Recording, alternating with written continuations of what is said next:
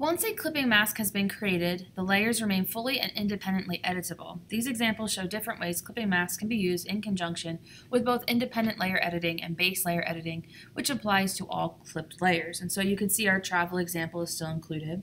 But you don't have to use text, and so in the examples on the right and left hand side, you can see that I have images that I've put inside shapes. And so if you didn't want to put text for whatever reason, you could use shapes. You could create custom shapes, or you could create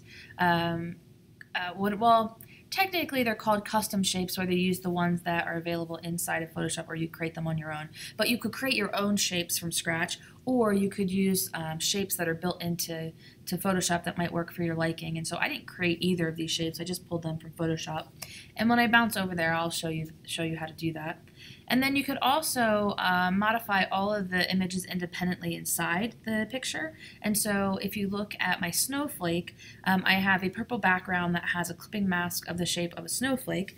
But in this example, it was a full color image and it was summertime, but I wanted it to look like it was winter. And if you look closely, it's mountains. It might not be coming across completely on the video. But I went to the layer for the mountains and I made it blue so that it looks like it's winter. And so now I have kind of a winter scene. You can also modify the base layer, which is what I did for the Germany example. And so for Germany, I have all these pictures of German cities, and I didn't like exactly how it looked, and so I started applying layer effects and adjustment layers and things specifically to the base layer. And when you apply them to the base layer, they affect all of the images that are clipped inside the mask. And so here's an example of what I did specifically for that Germany example.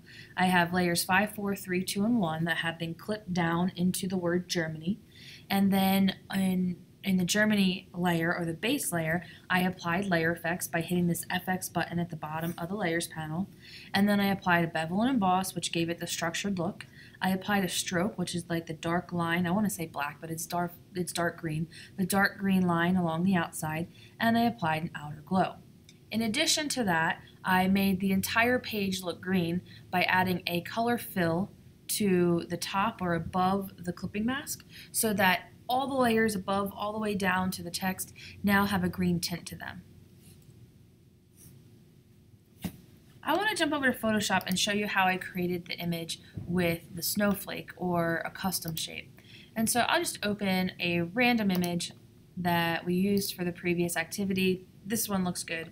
And I want to apply a clipping mask to this. And so you need to set up your file and you need to get the structure right before you even create the clipping mask. And so one of the things I always like to do is I'll duplicate the background layer. I'm going to choose Command J, which is just one way to duplicate something in Photoshop. And then turn off the background layer. That's my backup. If for some reason I destroy layer 1, I can always get back to the background. Now, to create the clipping mask, I need to create a base layer. And in the previous examples, I used the type tool, and I clicked and dragged to make a box, which is paragraph type, and I typed a word, travel or Germany in the example. But for this activity, I don't want to use text, I want to use a shape.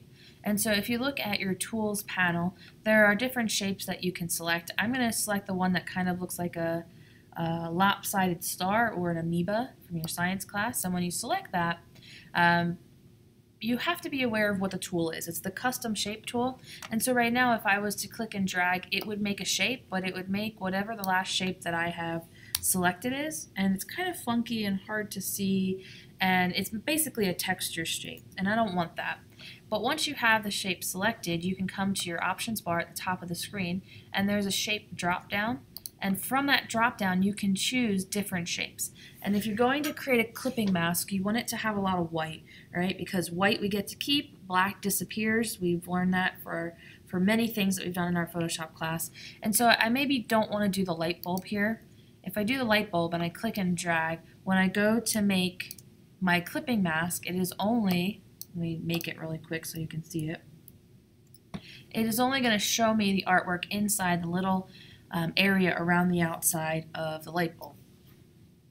And so when I'm trying to choose a custom shape here, I'll choose maybe the butterfly or the leaf. Let's do the leaf. And so it has a lot of solid, big, broad areas of white, which will give me a lot of area to show the picture in. And so now when I click and drag to make the snowflake, not the snowflake, the leaf, I can position it on my screen how I would like it to be. Make sure that it is the base layer, so it's underneath the layer that's going to be clipped. Select the layer or layers to be clipped, in this case it's just one, and then you can either choose the layer menu and create clipping mask, or Command Option G or Control Alt G on a PC, and it will automatically clip to the layer below. And then now you have your building inside the leaf.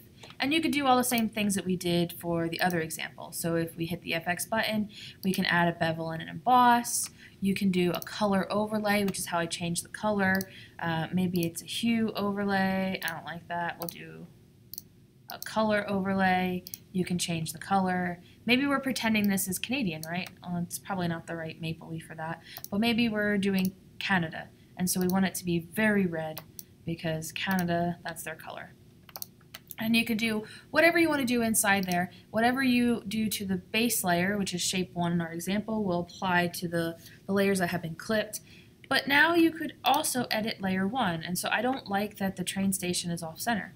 And so if I grab my move tool and I select layer 1, we can move the picture inside the clipping mask and position it where we want it to go. And so when I position this with the DB, which is giving it away that it's not Canadian, that's a German train company. When I position the DB in the center of the top of the leaf, I can make sure that I don't see anything hanging off out of the outside, and that's where I will leave it. Above and beyond that, you could apply a filter. Maybe you want to apply a filter to that layer and change the texture of it. And so with layer 1 selected, if we choose filter and maybe filter gallery, you can, I don't know, let's do watercolor. You can apply watercolor, filter, and then that filter will flow through to your clipping mask. Okay, so I want you to try to create your second clipping mask now, but this time I want you to use a shape instead of text, and I want you to try to apply layer effects to the base layer and do some sort of modification to the layer or layers that are being clipped.